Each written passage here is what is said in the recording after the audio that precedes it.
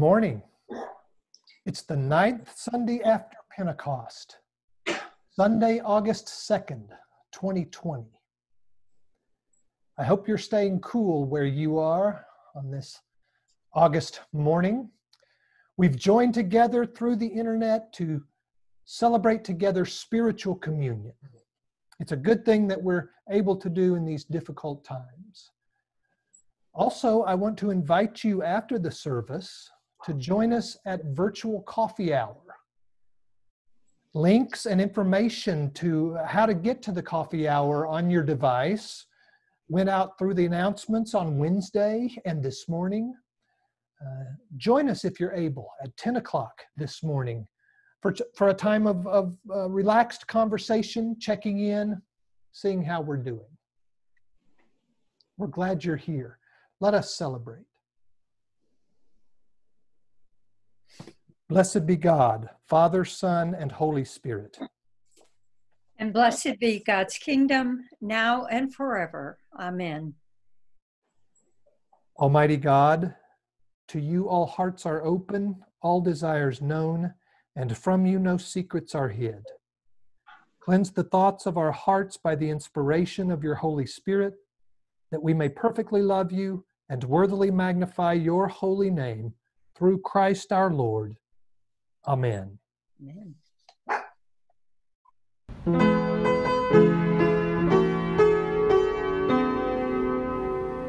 Glory to God in the highest, and peace to his people on earth. Lord God, heavenly King, almighty God and Father, we worship you, we give you thanks, we praise you for your glory.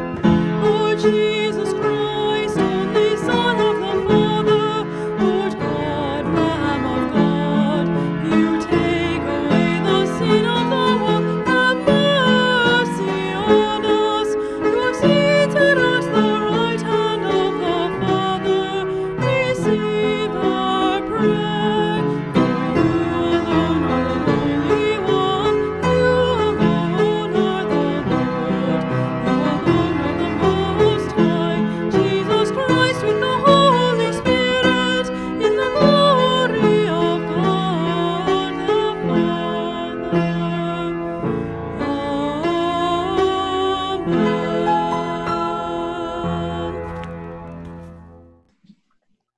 God be with you. And also with you. Let us pray. Let your continual mercy, O Lord, cleanse and defend your church. And because it cannot continue in safety without your help, protect and govern it always by your goodness. Through Jesus Christ our Lord, who lives and reigns with you and the Holy Spirit, one God, forever and ever. Amen. A reading from the book of Genesis. The same night Jacob got up and took his 2 wives, his 2 maids, and his 11 children, and crossed the ford of the Jabbok. He took them and sent them across the stream, and likewise everything that he had. Jacob was left alone, and a man wrestled with him until daybreak. When the man saw that he did not prevail against Jacob, he struck him on the hip socket, and Jacob's hip was put out of joint as he wrestled with him. Then he said, "Let me go, for the day is breaking." But Jacob said, "I will not let you go unless you bless me." So he said to him, "What is your name?" And he said, "Jacob." Then the man said, "You shall no longer be called Jacob, but Israel, for you have striven with God and with humans and have prevailed." Then Jacob asked him, "Please tell me your name." But he said, "Why is it that you asked my name?" And there he blessed him. So Jacob called the place Peniel, saying, "For I have seen God face to face, and yet my life is preserved." The sun rose upon him as he passed Peniel, limping because of his hip. Hear what the Spirit is saying to God's people. Thanks be to God.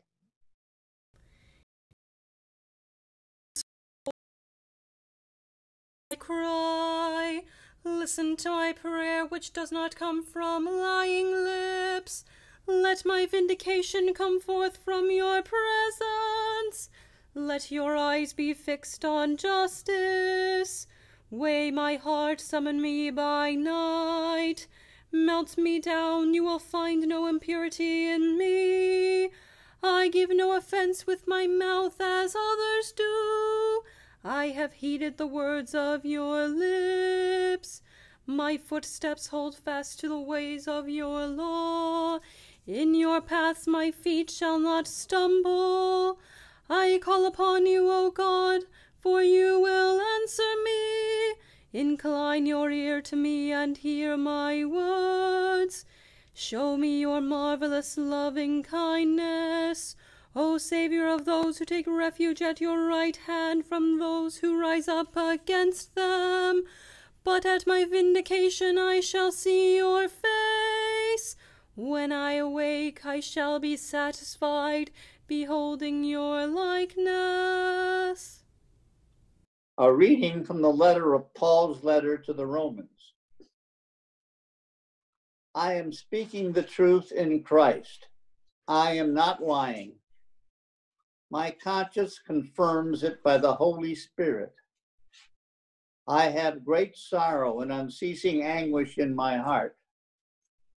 For I could wish that I myself were accursed and cut off from Christ for the sake of my own people, my kindred, according to the flesh. They are Israelites, and to them belong the adoption, the glory, the covenants, the giving of the law, the worship, and the promises. To them belong the patriarchs, and from them, according to the flesh, comes the Messiah, who is over all, God, blessed forever. Amen. Hear what the Spirit is saying to the churches. Thanks be to God.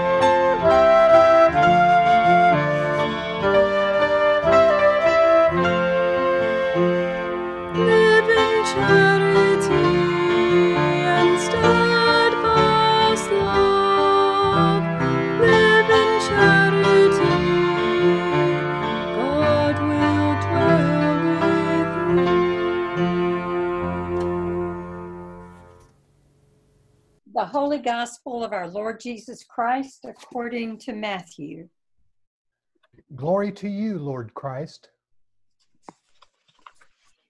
Jesus withdrew in a boat to a deserted place by himself, but when the crowds heard it, they followed him on foot from the towns. When he went ashore, he saw a great crowd, and he had compassion for them and cured their sick. When it was evening, the disciples came to him and said, "This is a deserted place, and the hour is now late. Send the crowds away so that they may go into the villages and buy food for themselves." Jesus said to them, "They need not go away. You give them something to eat." He replied, "We have nothing here but 5 loaves and 2 fishes." And he said to them, "Bring them here to me." Then he ordered the crowds to sit down on the grass. Taking the 5 loaves and the 2 fish, he looked up to heaven and blessed and broke the loaves and gave them to the disciples, and the disciples gave them to the crowds. And all ate and were filled. They took up what was left over of the broken pieces 12 baskets full, and those who ate were about 5,000 men, besides women and children. The Gospel of the Lord. Praise to you, Lord Christ. Please pray with me. May the words of my mouth and the meditations of all our hearts be acceptable in your sight, O Lord, our rock and our Redeemer. Amen. For the past 3 Sundays, we've been considering the parables and sayings of Jesus, what he taught his followers about God's rule in the world. This morning, things changed. We didn't hear any teaching of Jesus this morning. We watched Jesus in action. Jesus withdrew in a boat to a deserted place by himself, but when the crowds heard it, they followed him on foot from the towns. This morning, the gears have shifted. We've moved from teaching to ministry, from ideas about God's kingdom to the active embodiment of God's kingdom in and around Jesus. We're no longer reflecting on the ways by which God brings order and wholeness and flourishing into the world. Instead, we're pondering a direct and vivid example of Jesus doing the will and the kingdom of God. Jesus is modeling what it's like to live among others as an agent of the kingdom of God. Did you hear all that interaction going on in the gospel this morning? All those people motivating other people and other people motivating them back? There was drama in that story. Drama compelled or propelled by human interest, by human agency. People heard that Jesus was heading out in a boat, so they followed him on foot. That didn't mean they walked on the water. What they probably did was skirted around the northern shore of the lake and kept an eye out there on that boat that had Jesus in it. Jesus moved, so they moved. And when he got to the other side of the lake, he went ashore and he saw a great crowd and he had compassion for them. And then he cured their sick. Seeing those people and all their needs, Jesus was moved with compassion. That's how we say it. He moved among the people, probably speaking words of encouragement, maybe laying a hand on this or that one, curing their sicknesses. Matthew presents to us Jesus in action. Jesus, Messiah, the Son of God, deeply involved in human life. He was not aloof. He was not disconnected. He was down in the bustle of engagement, causing people to respond in certain ways and responding himself to the people in certain ways. It's important for us to notice how he was embodying the rule of God. He didn't impose it. He didn't impose the kingdom from on high. Jesus did not bring wholeness and flourishing to life from outside of life. He was down inside life, down in the action, bringing God's rule in the world from within the world, right? Changing chains of events. Jesus wanted some alone time, so he headed out. People saw him heading out, and they desired his ministrations, so they crowded over to see him. Then he saw them, he had compassion on them, and healed them. And the next thing we hear, as the events of that day continued to spool out among the nexus of human interactions, more than 5,000 people were fed. The risen Christ is actively involved down in the world. in a lot of ways. In ways that we can see and notice and recognize. In other ways that we don't see. In ways that make sense to us sometimes, but other times don't make sense. The risen Christ is most certainly active in the give and take of the life of the world through the church, through you, through me, through us together. We've been praying it every Sunday for the past several Sundays, that we might be Christ's hands and heart in the world. That we might move others and that others might move us. That together as the body of Christ, we might work under Christ and through Christ to bring God's order and wholeness and nourishment, God's kingdom, more fully into the world. But that's not the whole story. There's at least one more lesson that I heard reading today's gospel, and it's this. Christ is present and active within the active give and take of human life, but he's not bound within that human interaction. Jesus cured and fed people. He was pushed to do so through interaction. He responded with compassion, but he didn't feed and cure them wholly from within that matrix of interactions. Jesus was able to reach beyond it to bring the kingdom. When it was evening, the disciples came to him and said, "This is a deserted place, and it's late.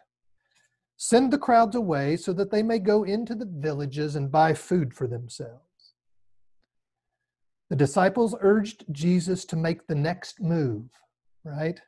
Another advance to propel the unfolding series of that evening's events. Actually, they were making a triangulating move, right? The disciples wanted Jesus to move those people on home. Send them away. Push back, Jesus. Engage these people in this way to this purpose. Send them off to fend for themselves. As usual, Jesus didn't respond to that request of the disciples. And he didn't respond in the way that the disciples expected him to. They urged one course of action, and Jesus took another. He began with this response: they need not go away. Jesus did not think that sending them away was the right next move. He didn't think sending them away to fend for themselves was a divine counter move within the larger interaction. They need not go away, he said. And then Jesus made another move, a counter move, by turning it on the disciples. He said, "You give them something to eat." I think that's a great moment in this story. It might be the crucial moment, and it's easy to miss. I think we need to envision a dramatic pause at that moment, a charged silence, perhaps the most crucial moment of that whole day that we hear about. The disciples surely didn't see it coming. I bet they were stunned. But probably one of them eventually replied, "We don't have anything but, these loaves and these fishes." I can picture Jesus pausing another moment and then saying, "Okay, bring them to me." And we heard what happened next. He ordered everybody to sit on the grass. He took the loaves and fishes, he blessed God for them, he broke them, he gave them to the disciples, and the disciples gave them out to the crowd. And you heard how it ends. All ate and were filled. And the disciples took up the leftovers, and there were 12 baskets full of them. Matthew's testimony regarding the feeding of the multitude is consistent with the other gospel accounts. It was a wonder. It was a marvel. It was a miracle. It was Jesus wholly embodied within the interconnected give and take of human life, but somehow reaching beyond that give and take, beyond business as usual, to bring in flourishing that was wonderful. It was miraculous. That's what the kingdom of God looks like. It's what it looked like then, and I think it's what it looks like now, or at least it ought to.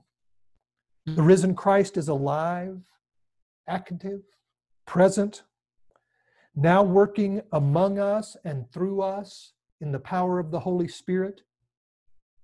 In that Spirit power through the church, Christ is still pushing back, still engaging in the exchanges of human concourse. Do what? Bring about the order and the flourishing and the wholeness. All of that makes up the kingdom of God to restore this good but fallen creation. Let's keep at it. Let's stay the course.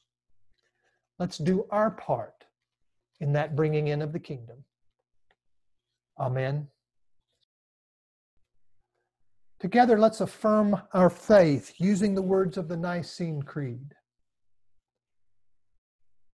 We believe in one God, the Father, the Almighty, maker of heaven and earth, of all that is seen and unseen.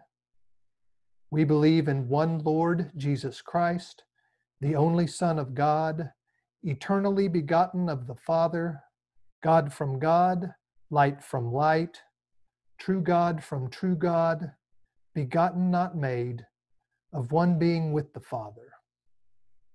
Through him all things were made. For us and for our salvation he came down from heaven. By the power of the Holy Spirit he became incarnate from the Virgin Mary and was made man. For our sake he was crucified under Pontius Pilate. He suffered death and was buried. On the third day he rose again in accordance with the Scriptures. He ascended into heaven and is seated at the right hand of the Father. He will come again in glory to judge the living and the dead, and his kingdom will have no end. We believe in the Holy Spirit, the Lord, the giver of life, who proceeds from the Father and the Son. With the Father and the Son he is worshiped and glorified. He has spoken through the prophets. We believe in one holy Catholic and Apostolic Church. We acknowledge one baptism for the forgiveness of sins. We look for the resurrection of the dead and the life of the world to come. Amen.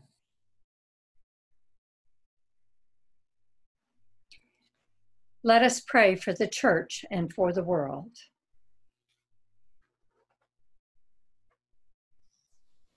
Grant, Almighty God, that all who confess your name may be united in your truth, live together in your love, and reveal your glory in the world. Lord, in your mercy,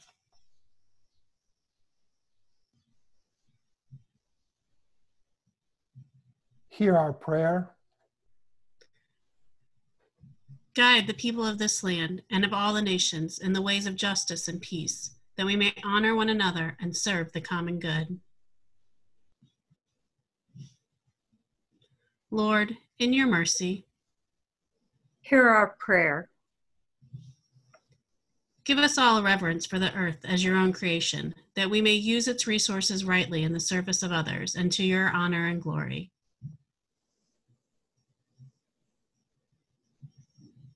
Lord, in your mercy, Hear our prayer. bless all whose lives are closely linked with ours, and grant that we may serve Christ in them and love one another as he loves us. Lord, in your mercy, Hear our prayer. comfort and heal all those who suffer in body, mind, or spirit. Give them courage and hope in their troubles, and bring them the joy of your salvation. Especially Ed today, who requests prayers. Lord, in your mercy, Hear our prayer. we commend to your mercy all who have died, that your will for them may be fulfilled, and we pray that we may share with you all your saints in your eternal kingdom. Lord, in your mercy, hear our prayer.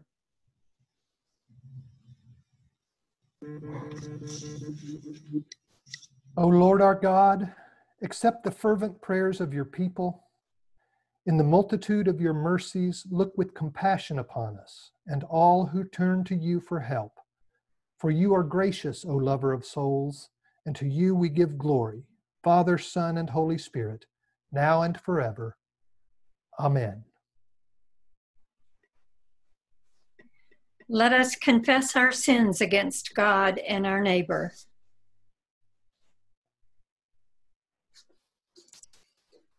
God of all mercy, we confess that we have sinned against you, opposing your will in our lives.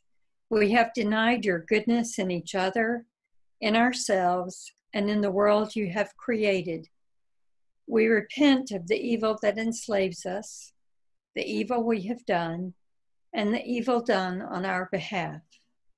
Forgive, restore, and strengthen us through our Savior, Jesus Christ, that we may abide in your love and serve only your will. Amen. Almighty God, have mercy on you, forgive you all your sins through our Lord Jesus Christ, strengthen you in all goodness, and by the power of the Holy Spirit, keep you in eternal life. Amen. Amen. And now, using the words of Psalm 63, we enter into spiritual communion. O God, you are my God. Eagerly I seek you. My soul thirsts for you, my flesh faints for you, as in a barren and dry land where there is no water. Therefore I have gazed upon you in your holy place, that I might behold your power and your glory. For your loving kindness is better than life itself. My lips shall give you praise. So will I bless you as long as I live, and lift up my hands in your name. My soul is content, as with marrow and fatness, and my mouth praises you with joyful lips. When I remember you upon my bed, and meditate on you in the night watches. For you have been my helper, and under the shadow of your wings I will rejoice. My soul clings to you, your right hand holds me fast. As our Savior Christ has taught us, we now pray. Our Father in heaven, hallowed be your name. Your kingdom come, your will be done, on earth as in heaven. Give us today our daily bread. Forgive us our sins as we forgive those who sin against us. Save us from the time of trial and deliver us from evil. For the kingdom, the power, and the glory are yours, now and forever. Amen. Lamb of God, you take away the sins of the world. Have mercy on us. Lamb of God, you take away the sins of the world.